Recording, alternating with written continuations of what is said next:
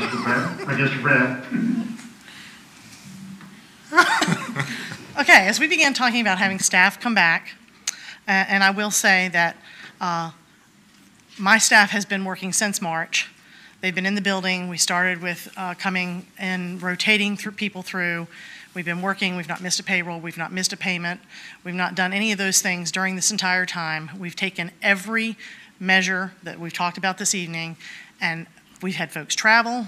I mean, I went across the country. We had several folks travel. We had several folks that had exposure by third and fourth parties. They stayed quarantined. They came back. They practiced the social distancing. They kept their masks on. They washed their hands. They did all the things. We wiped the copiers and all the surfaces down every time we use them. And I can proudly tell you that none of us have had the sickness. And we haven't taken anything back to our families. But as we began to require staff to come back, one of the biggest things that we were concerned with is what do they do with their school age or young children? If we're going to require them to come back to work and there's no daycares open, what do we do? So the discussion at that time, we had out for RFP, the Childcare, the before and after care program RFP.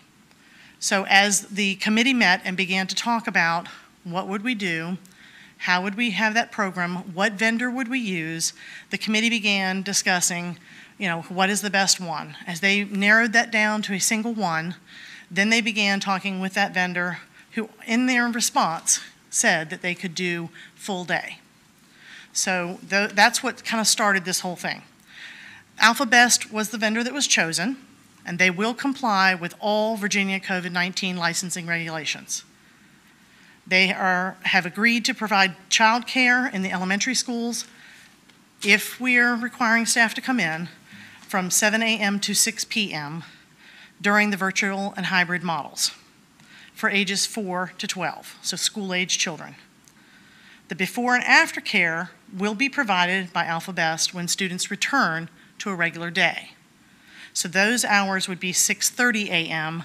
to when school starts, and then in the afternoon up until 6 p.m. So that gives you an idea of what's going to happen with before and after care. Schools have designated and will designate separate spaces for the daycare to operate in.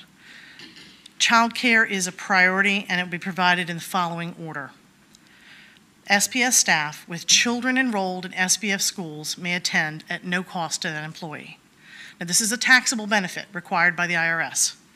So the amount of money that we pay out for that individual staff member for the childcare would be added to their check, taxed, and then removed from their check as a deduction, so that if there's no additional money taken out of their check for the amount of money for the child care, there's no money added to their salary for the child care. We would pay the bill centrally, but it would be taxable by the employee. Okay? So the employee has to pay taxes as if they earned that money. That is not our rule. That is IRS regulation. Then disenfranchised students, and then other school-age children. And then we'll partner to provide assistance to those students that are in that daycare for virtual learning during their day. I think Dr. Gordon's plan that he put out, letter he put out, had a sample day for the daycare, and there are several times during that day that students have learning time that we can push in and help them with some of the virtual learning. The custodial staff of SPS will disinfect those child care areas every day, just as Mr. Napier indicated when he talked to you about the cleaning plan. It'll be cleaned the same way. We're cleaning every other classroom, every other surface.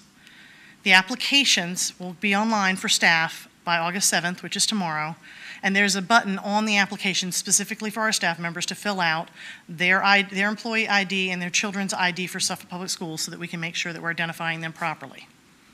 The flyers and information for the public will be posted by August 10th, which is Monday, so they'll be posting that information by Monday. And there are 726 slots available. 66 slots at each elementary school that will be available. They will wait list after 66 slots are filled, and then discuss with the principal and the building administration if they can provide more space to allow them to fill those wait list slots. You can see here, this is the rates that, not employees, but the public that would pay. Now again, this is not on the sliding scale for our disenfranchised students. This would be the general public would pay. One day at $40, full day. This is a full day, so please keep that in mind. This is not before and after care. 1 day for $40, 2 days for $80, 3 days for $105, and 4 days for $140. And again, that is school-age children 4 to 12. That's all mine.